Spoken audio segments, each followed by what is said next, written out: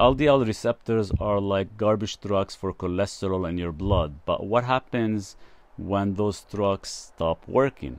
See, every cell has LDL receptors that pull cholesterol from your bloodstream.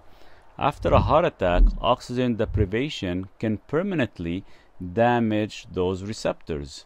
They literally die and can't regenerate fully. Now, when you eat fat, even healthy fats, it gets packed into LDL particles for transport. Normally, your receptors grab these particles quickly, but with damaged receptors, the cholesterol has nowhere to go. So I've seen patients eating carnivore with high cholesterol levels hitting 900 because their receptors can't clear the fat they're consuming. It's like having a sink with a broken drain.